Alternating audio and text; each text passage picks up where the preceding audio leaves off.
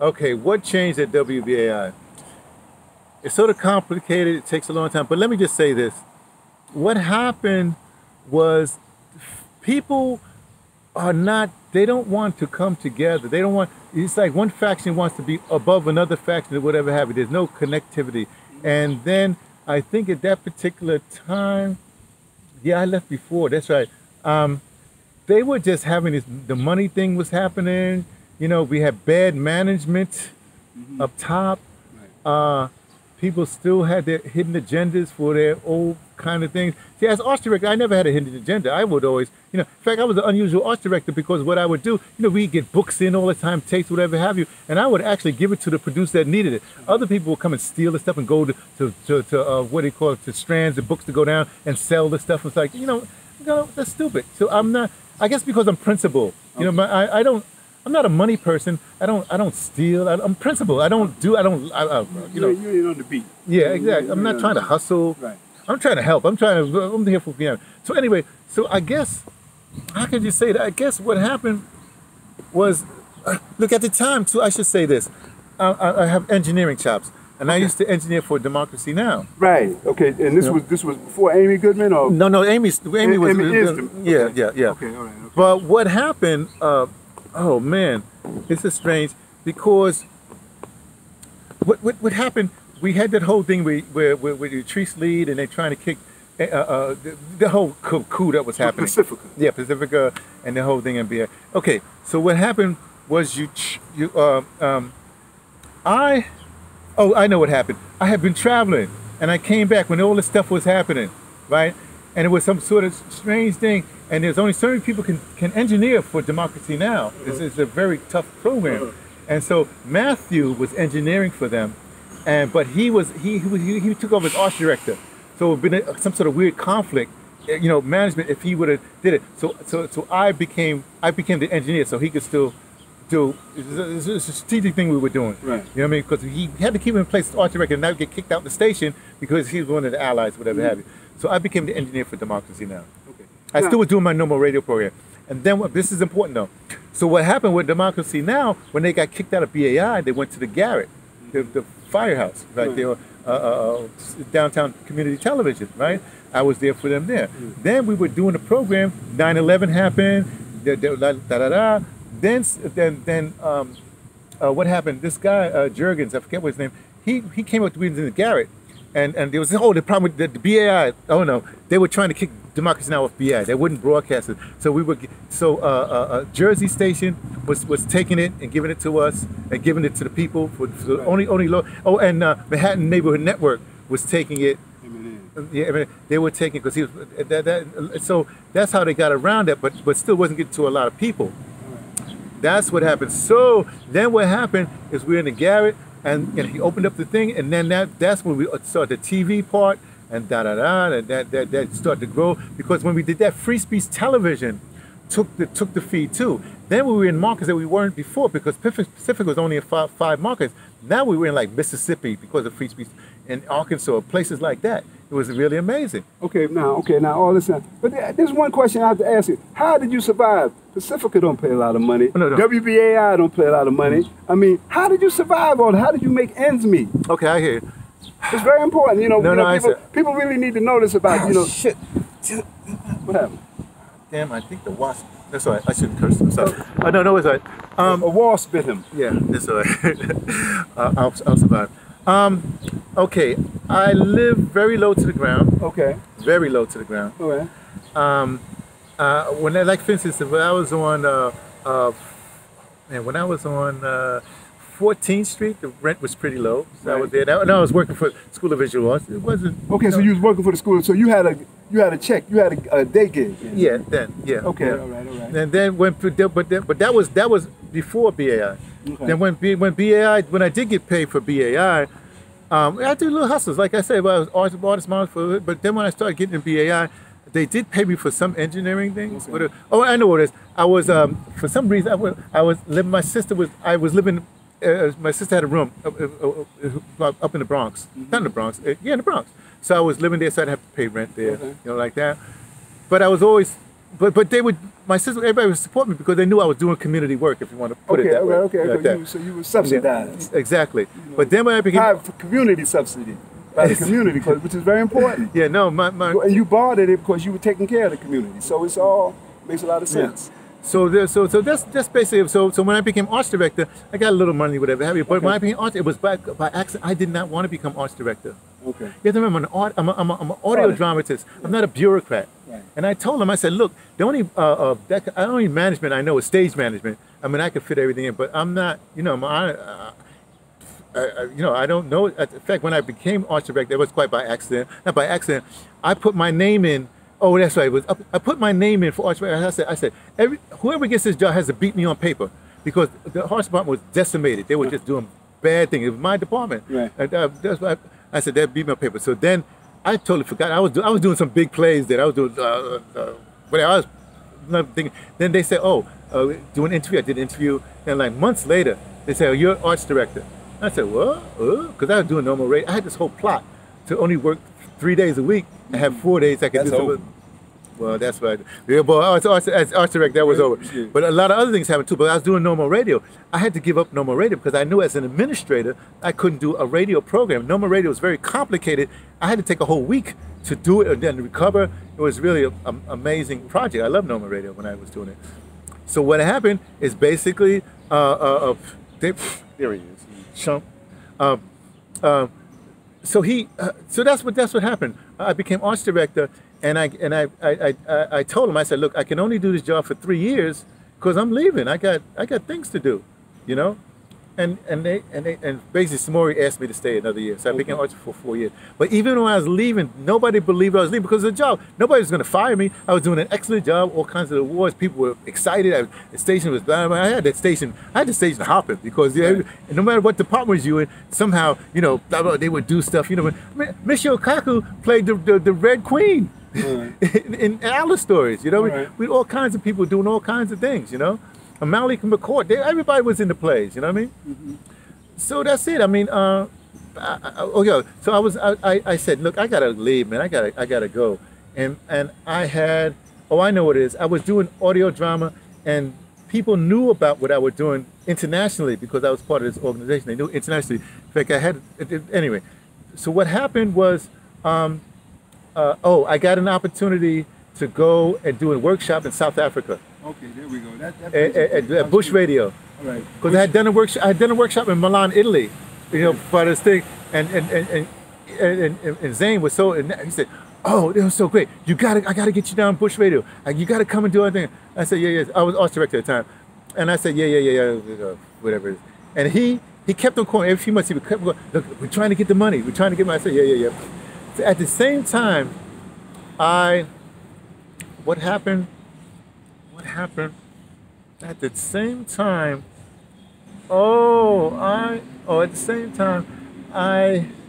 When did I have my little accident? Oh, that was later. That was after that. Okay, my timeline is all messed up.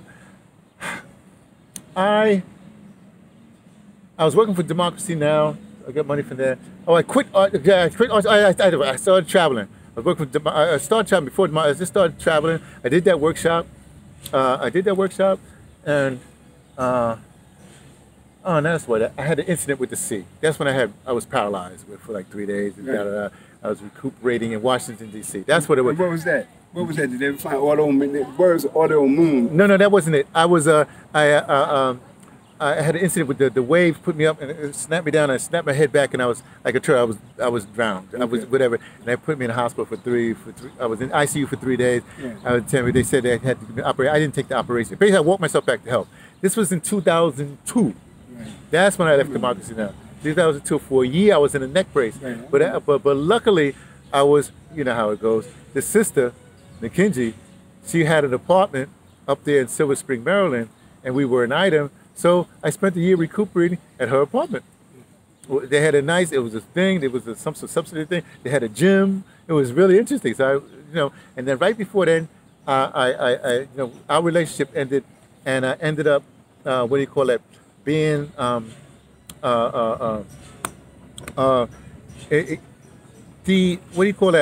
PFW, They had this program. Your sister station. That's right. And they started a new program called Peace Watch or something like that. Yeah, and they needed. Oh yeah, Katia Stitt, who's Sonny Rollins, but I mean, Sonny Stitt's daughter. She also donated one of her kidneys to Sekou. Right. Small world. I think she's the arts programmer there now. Yeah, maybe she is. I have to try to. Good friend of mine. Yeah, yeah. Well, we know each other, but we never, really connect. We knew each other. We talked, whatever it is. So I was there for like 3 months. We were doing this program, Peace Watch. Same thing I was doing with Democracy Now, picking the music, the thing. But plus I was editing for them. You know what I mean? So, but then he wanted to give me a contract. But at the same time, Zane came through with this thing. At the same time, another sister I knew wanted me to come to the Dominican Republic and do a thing. So I had those 3 choices. So I went to South Africa. Okay. And because I just recuperated, I said, oh, here's what I'll do. I'll take this worldwide trip and I'll just do a healing trip. You know what I mean? Right. So I spent 3 months in South Africa giving a workshop, and then I went do my little trip to India and stuff like that. Ended up in Bangkok, and during the course of South Africa, I met somebody. So of course I went back to South Africa and I stayed there, and I started to do stuff there, and then well, Bob's your uncle, as they say.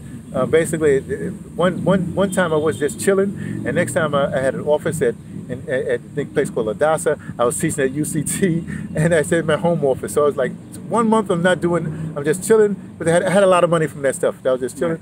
And then before you know it, I was teaching at UCT, for this little course, and I was doing this thing for this place called Adasa, recording for them. We were doing audio drama at Adasa. That's what it was. And so that's what. So basically, I've been there since, and I do all these kind of initiatives. That's where I met Antonio, because I had come to a trip to New York. When I came back, they were just starting Pan-African Space Station. I said, well, you don't need a stage manager. They didn't think about that. You go, no, just say, you need a production stage manager. But that's how I got it with them. And then that next year, I started to do I really was production-based stage manager for them. And so that's an incredible initiative past Pan-African Space Station. And so that's it. That's how. So I just been there ever since. And then about 7 years ago, I met the sister, and then about 5. Then we went to, I was going to do a course at University of Fort Hare. So I moved to Alice, and she went with me. Because of the situation, when you're in a little town, whatever have you, we got married. So because she's fine. So people try to rap on her. People try to rap on me. So basically, they can't bother us because of the codes, like that. So that was one of. Not saying that we love each other, and stuff, but I'm just saying we probably would have never got married because I wasn't with her. But if we stayed in Cape Town. So anyway, so I was just saying, no, because she has, she has an older child, my children are old, and like that. So it wasn't a case, we just enjoy each other's company. Let's put it that way. So that's what happened. And so and then one thing led to another, and here I am. But now I want to. So now I'm gonna say right. So here you are, because Anthony, you're one of these people. Like for me, it's about this thing about the diaspora. So you've been spending time on the continent now for almost 2003. Oh man, almost 25 years now. 20 years. Well, 20 years. 20 years. Yeah. And you still have roots here, and like we're fluid, transient people in the sense that we understand that the issue is international. Yes. And you can flow international. You can flow international now. So what do you see, like what is the next step? Like the connection here, like you coming back here and you're doing projects here. You never left here, okay? You're really bi-coastal. You're bicontinental? Bicontinental. You're bicontinental. Well, I also have okay. Here's the thing. In my work in Southern Africa, I have a certain way of teaching. You know what I mean? My work in Southern Africa is What are you doing in South Africa? Okay, right now. And who is Zane? This name keeps coming up. Well, Zane Ibrahim, he used to be, peace and blessing upon his terms, he used to be the guy in charge of Bush Radio in Cape Town. All right. Big buckety buck, but now all these buckety bucks, how they are. Everybody's sort of like, they want to be king, whatever have you. I want to get into all this stuff. But anyway, right now I'm working with young people in a place called DaBrother, and working in a village. And what I use audio drama, for community development. And so because of my presence, because what we do, it's this whole thing where if you could, because they come together, because it's something else for them to do. Even got the church in Shabine now, there's something else for them to do. They start writing, and now we're moving along. They're doing all kinds of things, like like I said, they have moringa trees. They'll be doing the moringa leaves, which thing. They're doing doing a what do you call it, bamboo forest, not forest, but little things so they can do furniture, all kinds of things. We're spreading out with Petty, another area. They're working in Petty. So all these young people do. I'm just like a senior advisor. Okay. But here's what I see. Here's what I see. We have a problem, right? And especially see people who say that they're Pan-Africanists, right? They say that's good. It's ideology, but everybody will tell you still need money, right? Mm-hmm. You know.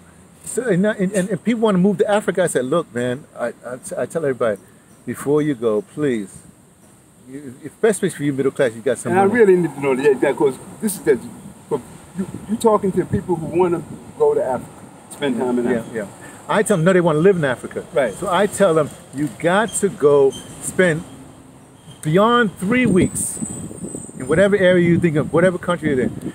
Talk to people, see what the vibe is, all the rest of that stuff, before you make a decision to say to move to Tanzania or Rwanda or Uganda or Ghana, whatever, or South Africa. Before you think you're going to go there, you really, because people don't understand. They're still Africans. They still look at you as a dollar sign. Walking dollar sign, that's true. You know? But this is, if you're a tourist, if you go any place in the world, it's the same thing. If you're American, they go as a dollar sign. And I noticed you said all English-speaking countries. Yeah, but that's because that's where people want to go. But no, same thing. If you can go to Senegal, if you're French speaking, it'd be easy. I mean, you know, I'm just mentioning. But we are a walking dollar sign, no matter what. And that's somebody who's been constantly, from starting to work with Abdullah Ibrahim and working with a lot of people from the continent. My whole thing going 1977, I went to the continent for the first time. I went to the festival. Oh yeah. Sunrise, we went to the festival. So my whole thing is always being bicontinental now. And I really understand now that I really have to spend more time on the continent of Africa. You do. No, you do. If you're serious if you're a serious Pan-Africanist and you got some resources, or you have a group, you need to go. You know what I mean? And I know people take these trips to Egypt or whatever they go, but they're in a tourist group and you're going to be treated like a tourist. And I'm not talking about Africa staying at the Ritz Hotel, except go live in the neighborhood where people live. That's why I say, I live in a village right now. You know what I mean? And right now, I'm moving to what's called a location. You know, people, what about the crime? They say, look, I grew up in the South Bronx. I can't tell you. It's a vibe. You know what I mean? Criminals understand vibe. You know what I mean? If you know you're going to come to me, it's going to hurt. And there's somebody else coming down the street, Now remember, I'm the only black American miles around, so a lot of people know who I am. But also, here's a secret to travel. If you really want to travel, here's a secret to travel. Do not wear good shoes. Wear decent shoes, but not good shoes. Right. Do not leave all your darn jewelry at home. I'm talking about your gold or whatever have you. You do wooden, whatever have you. You know what I mean? Let me tell you a little story. When I was in Brazil, I was with these middle class people. I wasn't with them, but whatever. They were all there. We're gonna barter with the Brazilians and the natives, right? And here they are. You have somebody leaning over with all this gold dripping down with gold things and gold watch, and bartering with trying to get a lower price for and you know the guy's right there. That one gold necklace can feed my family for a year. Why don't you give me my price or up the price? And it blew my mind. What I'm trying to say, a lot of the people, I don't want to say that. If you go to Africa because you're an American or you think you're going to be, I don't know what you're thinking. But the problem is, I just don't understand. No, it's because why bring your stuff there? Because we are different, and we don't think we're different. We're very different because, like you said, that little one ring you got on your finger could just like feed my family for a while. I have friends right now in Cuba, and they're doing really bad. You know, we really don't understand abject poverty. We don't. That's right. We don't understand. We don't know nothing about abject poverty. You know, being able to have running water. To really have running water. When I go to the continent, I see these little kids and they got these big ass plastic things on their head and stuff like that, and they're going to gather water. Meanwhile, in my house, we running the water like it's just like the tap is just running. I'm like, cut that damn water off. I should say this. I always live low to the ground. Right. But one other thing is that I had to think about it. I was on an unsequestered monk tour, which basically I'm a monk, but I'm not in a monastery. But let me show you where I live right now. Where I'm living right now in DaBrother. There's no running water in where I am, right? you have the hose pipe, right? And of course the toilet is outhouse, right? And so what I have to do, well, I don't have to carry the water, I just, just buckets. So I bucket wash. You really know. Well, I bucket wash. When I was, one of my favorite places on the planet is Belize, and I used to love Belize because you could bucket wash in Belize. Oh, I'm putting my hand on the steak. I'm sorry. You could bucket wash in Belize. I love bucket washing. I can't explain it to you. It's wonderful. Talk about conservation, but that's me. Okay. Anyway, so that's. I'm just trying to say, if you have grown up middle class, I'm just saying middle class, and you experience middle class, and now you're say, I don't say 60, and you're used to a certain comfort. That means you're going to have that same comfort over there, and that means that you're going to have a community that's and a guard, and all that with it. Because even if you don't have some, they think you got some, and then I'm going to say it this way. I'm sorry. Your dumb behind is going to bring all your opulence over to People think they have to, unless you're eating dirt, you don't know what poverty is, okay? If you're eating dirt, you don't know what poverty is. So I mean, it's bad. They're not poor in South Africa, but there are places, whatever have you. So I don't, Not just no, man. It's got There's poverty. There's real poverty. There's poverty right here. We don't know about. Mississippi. But here, I would say, I wanted to give a solution here. I think the first thing you should do is have some sort of relationship. Like, for instance, I would rather go to a goat herder and say, hey, I want you to take care of these 3 goats or these 4 goats for me, right? I'll pay you whatever have you, right? And then we'll split whatever it is. So I'm helping him out. I'm getting something, right? Or better still, I get a show goat, which shows for a lot more money, you know what I mean? But somebody who knows about goats is doing it for me. I got the money, the wherewithal, like being a gentleman farmer, you know what I mean? So that's how you would help. In other words, I'm helping the goat herder out. I'm getting a little something. I'm not using goat herder, but any kind of project. But I would say, do not think of a huge project where ultimately it's the European who's controlling it, and not the locals. Okay, but look, that's it. But if you wanted to ask me about COVID and stuff like that. Well, right now what they're doing, well, at least very much so. I really want to know. Like, we hear South Africa is hot. Yeah, it depends. It's like even with the virus, HIV, South Africa was hot. Yeah, yes, and yes. Yes and no. Yes. The point is, when you see that, remember, they're telling you, they give you statistics, but remember, it's certain areas, certain enclaves and like that. It's like the States. I mean, if you can say, it's hot, Detroit is a murder, whatever. Yeah. Well, that's Detroit. That doesn't mean anything to maybe Shreveport does have it. You know what I'm saying? It's different like that. I can only speak for COVID is still there, right? But in my area, what happens is people are not looking at, they're not looking at TV because they're giving you the doom and gloom, and they're not giving you, people are trying, they're walking, they're outside, you know what I mean? There are some deaths, but not any more than it would normally be for a flu or something like that. The young kids, nobody's wearing masks down where but they wear masks when they get in a taxi, when they go to stores, stuff like that. But for generally, locations there, nobody's wearing a mask. But I wear. I mean, just as an example. But I don't know what to tell you other than it's some places like Joburg. When I came here, Joburg is a hot spot right now. You couldn't fly. Nobody could fly in or out of Joburg. Oh, okay. But I came through Cape Town because I never go to Joburg. And I flew out of Cape Town. All I have to do is just have a negative test. So that's what happened. Why you don't go to Joburg? Okay, let me say this. Remember, this is going to be, people going to see this. People from Joburg are not going to like this. Okay, I don't go there, so I don't care what they like or don't like, No, I have these feelings. I can go to a place and I have a feeling of it. Like when I was in Cape Town, I knew, okay, I can be in Cape Town.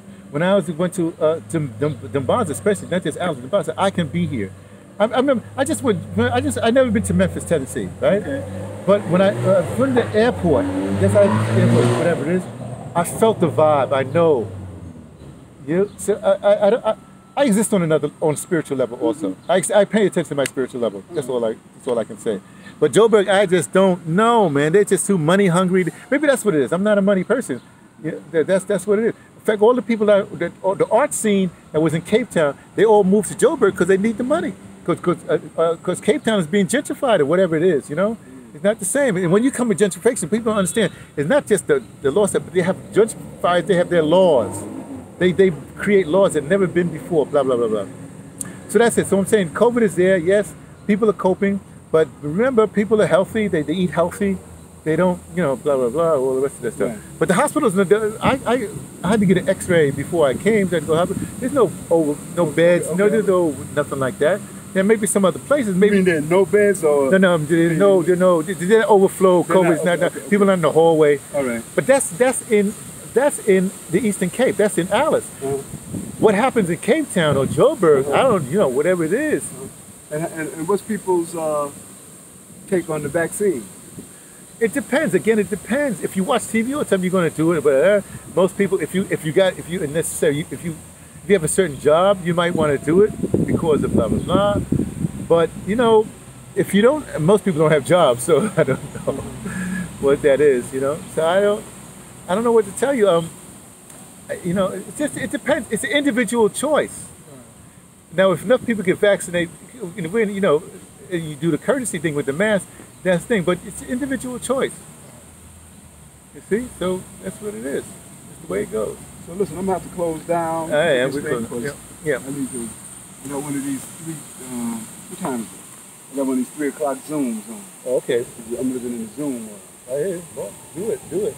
I thank you for this time. In fact, I got to go because I got to move my stuff to Brooklyn now, so I'm going to. When? I'm at the hostel over there. Which one over in Amsterdam? Yeah. I like that place. I like it. But it was interesting because I go right back to when I used to travel, like that. All these travelers, whatever it is. So anyway, I talked to this Brazilian guy earlier. It was nice.